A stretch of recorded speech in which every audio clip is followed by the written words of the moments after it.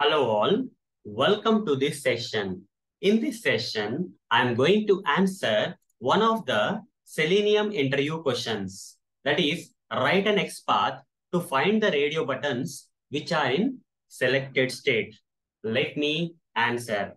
If you properly observe this question and understand this question, so the question is not about finding or locating all the radio buttons on the page. Rather, the question is about writing an XPath to find only those radio buttons which are currently in selected state, which are in selected, not all the radio buttons, only the radio buttons which are in selected state need to be located. So we have to write the XPath expression something like this.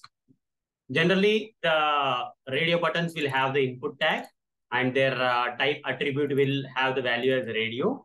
Okay. So, but till here it will locate all the radio buttons, not only the radio buttons which are in selected state, but all the radio buttons. If you only write the XPath expressions up to here. But if you want to locate the radio buttons which are in selected state only, then extra attribute we have to add to this XPath expression, that is @checked. Okay. They will have an attribute like checked, because of which they will be in selected state. So let me practically demonstrate this for you.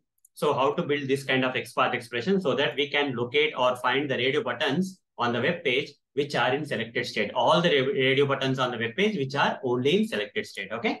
For that, I'll open the browser and take you to one sample application. On this application, you can see some radio buttons. You see here male, female, both are in not selected state.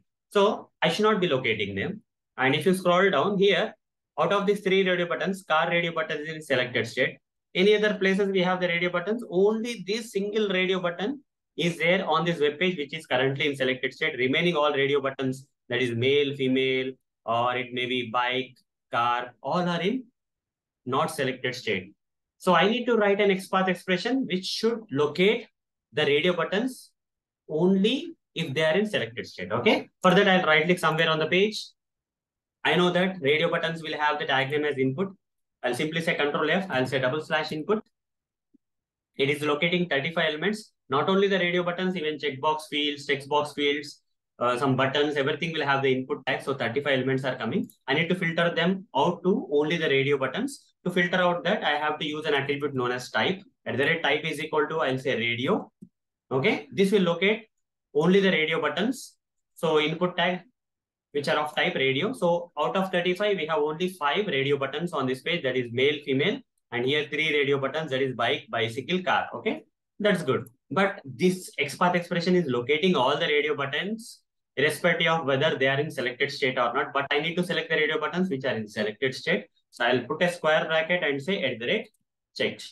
Okay, the moment I do that, it will locate only one radio button, because on this web page only one radio button is in selected state, that is this bicycle radio button. Only that got located. Remaining all radio buttons, male, female, are not in selected state. Even this bike and car are not in selected state. Only car is in selected state. So this is the XPath expression we have to build, guys. So this is the answer for this question. So you see, it matches, right? Whatever the XPath expression I have written, it matches with the answer that I have provided here. So with practical demonstration, I have explained how to write an XPath expression to find the radio buttons which are in selected state only. So that's all for this session. Thank you. Bye-bye.